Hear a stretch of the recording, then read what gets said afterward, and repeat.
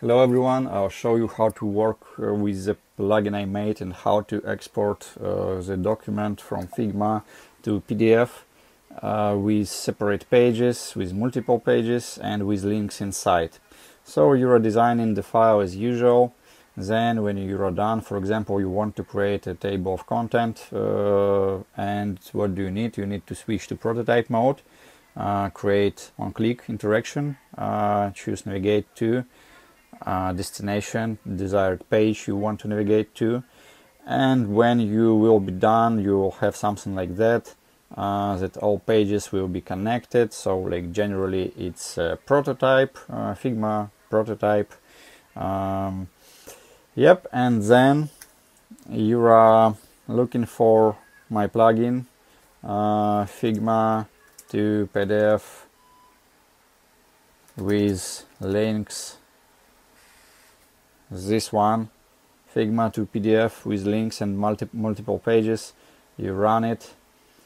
Okay, run it. And here you need to select all the frames you want to export. For example, you can clear list. So you can select few frames. You can drag the order. Using this order, it would be the order in exported PDF after you will be done. So like you can select all the pages you want, and for example like that, check the order if it's correct for you. 2, 3, 4, 5, 6, 7. Yeah, so it's correct. Here you can see that page contain the link inside, but generally doesn't matter. So, and then you click the button export frames. You need to wait a bit because this process can take a while. Yeah, also you need to be connected to the internet, as we are using an external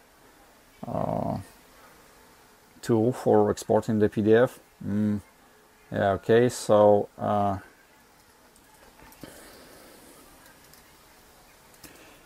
and then you click save and it's done, it's exported.